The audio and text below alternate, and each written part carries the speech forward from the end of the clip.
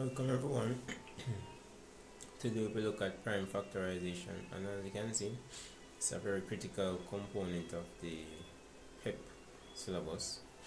Students will be asked to find the prime factorization of any number, right? Composite number basically.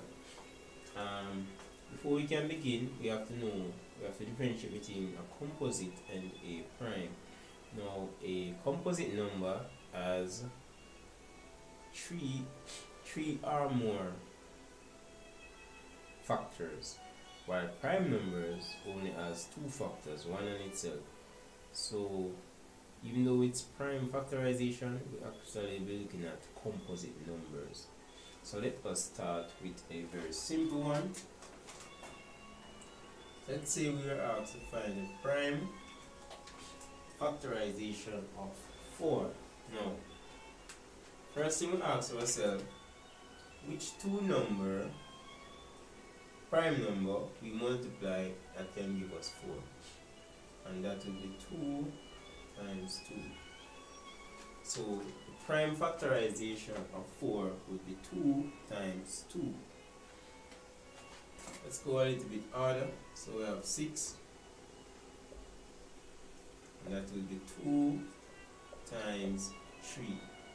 Once it's a prime number, we stop there. Let us look at, say, 8. We're doing it gradually, guys. So first, the only two factors would be 2 times 4, because we can consider 1 times 8. So we consider 2 times 4. So let us do that. So it will be 2 times 4. However, this 4 is not a prime number. So we have to further break down this to 2 times 2, because 2 times 2 is 4, so I'll just bring in the other one. So the prime factorization of 8 would be 2 times 2 times 2. So let's look at 10.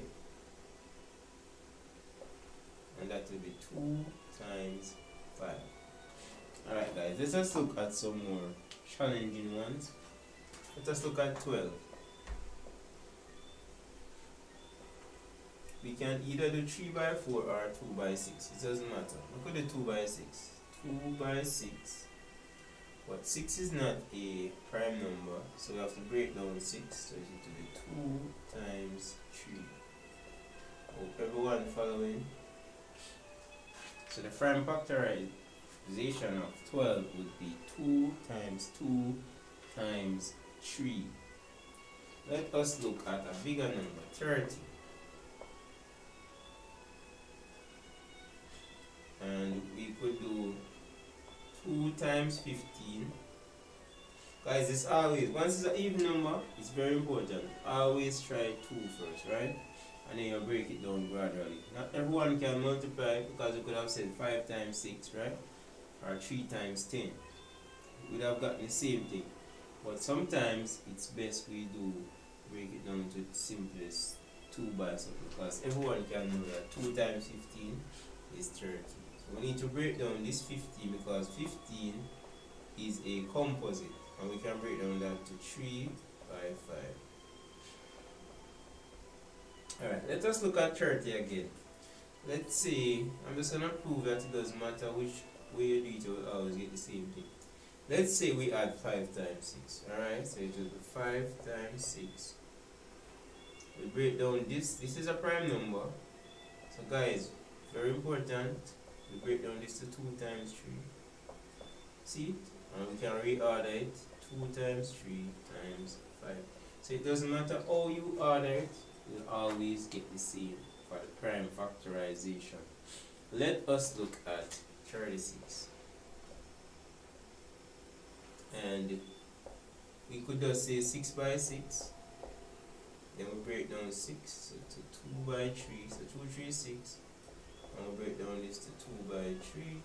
So in reordering, it will be 2 times 2 times 3 times 3. And that will be the prime factorization. Hope everyone following. I'm just gonna leave few for you guys to do. This is not very challenging if you know your timetable Everyone should know their timetable once you're doing PEP maths. So guys, it's very important. Let me just leave these, and you can leave it in the comment section and we can dialogue about it. Notice people not interacting because it's learning. If it was comedy and foolishness, we have a whole lot of people. So we can do 42, 52, and 80. Leave this in the comment section. Alright guys, thank everyone for watching, and I'll see you in the next video.